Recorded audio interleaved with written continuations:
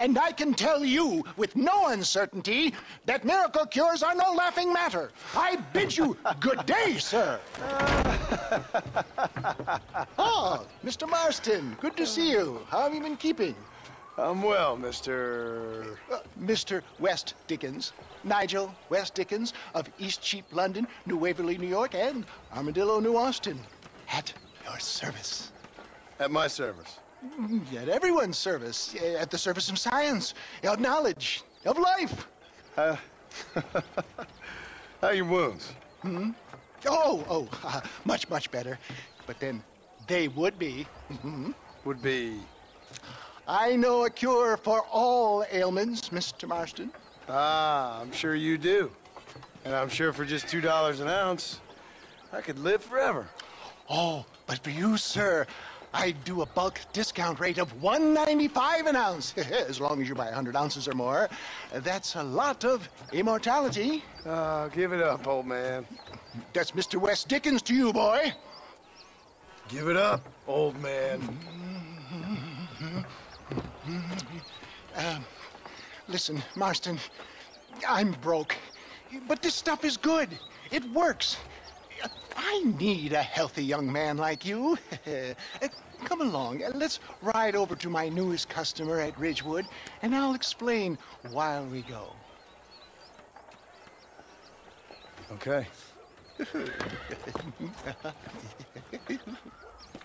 All right, John, let us make haste for Ridgewood Farm.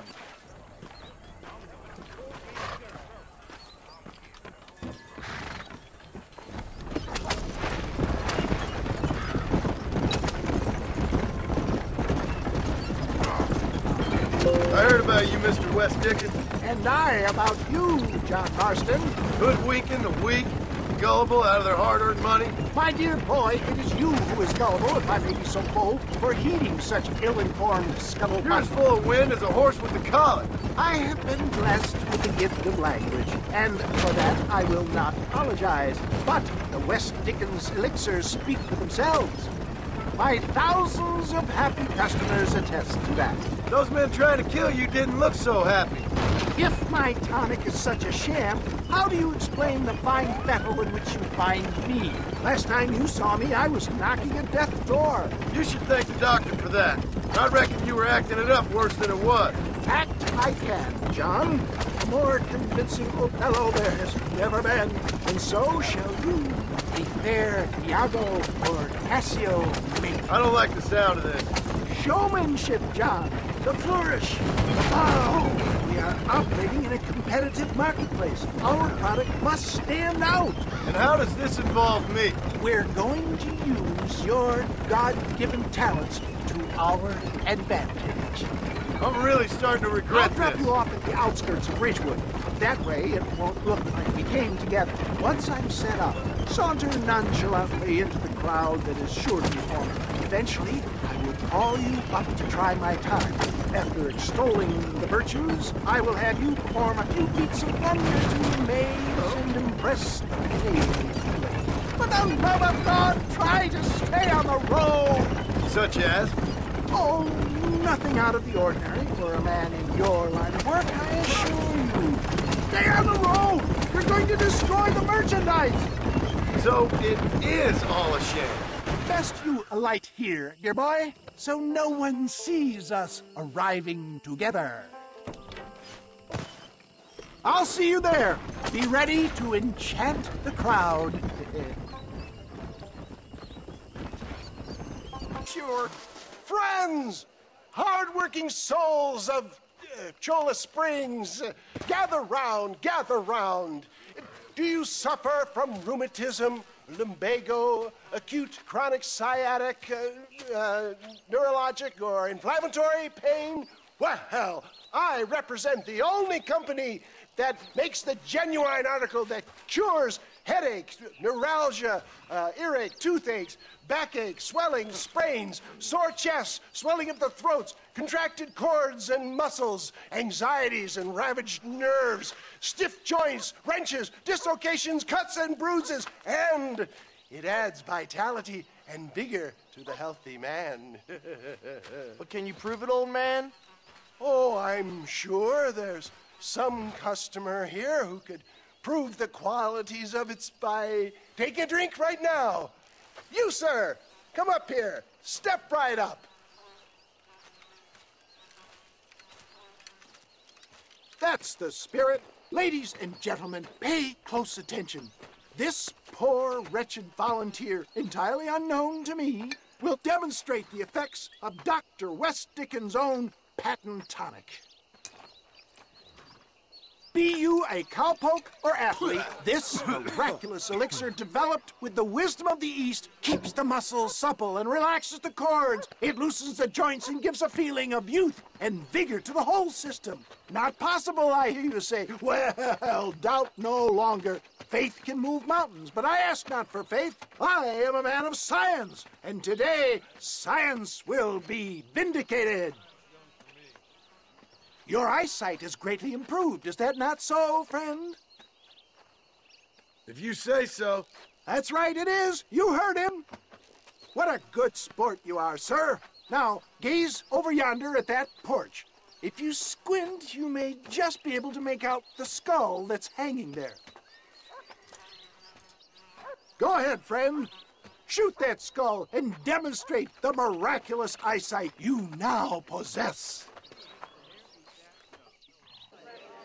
Remarkable! The eyesight of an eagle, granted by imbibing Dr. West Dickens' own patent tonic. Anybody can make that shot. This man is a fraud. If your eye's so damn sharp, why don't you try shooting my hat out of the air? My friends, our test case has been challenged to shoot a gentleman's hat out of the sky above our heads. You can fool these people, but you ain't fooling me. Right. Let's just see how sharp you is with a moving target. Here it comes. Right, friend. Here it comes.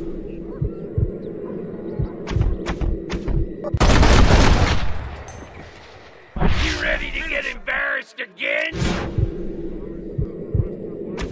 Have you ever seen such an eye? Behold the power of the elixir, plucked out of the sky. Hey! Hey! What?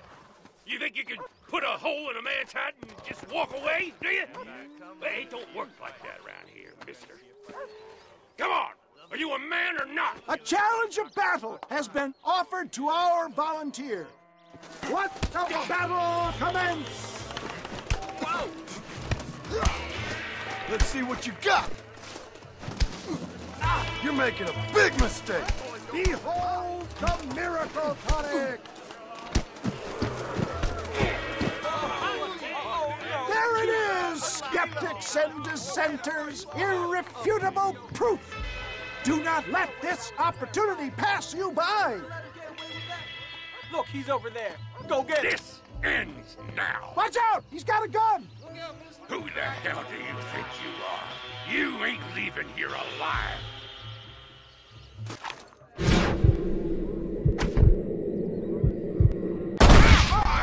Marvelous shot, dear boy. The kind of deadly accuracy that can only be afforded by the West Dickens elixir. Come, I have plenty for all. You'll be fine. Get out of my way. Hey, where are you going?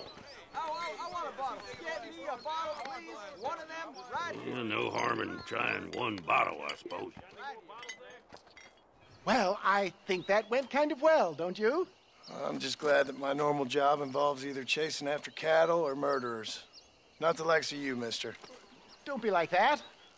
Now, if you'll excuse me, I'd like to say my goodbyes, head on back to the real world. Wait, sir. I've been thinking about your predicament, and I think I may have an idea. I've been thinking I could be your cunning Odysseus. Beware of the Greeks bearing gifts, sir. Williamson had better beware. We will make them into Trojans. I don't rightly get you. I want you to go and see my old friend Seth. He can come across as a little curious, but I'm sure you two will get on. He's most often found at Coots Chapel. He's very devout. Why see him? Because between him and me, we can get those gates to open for you, and you can walk right in, just like in Homer's great Trojan yarn.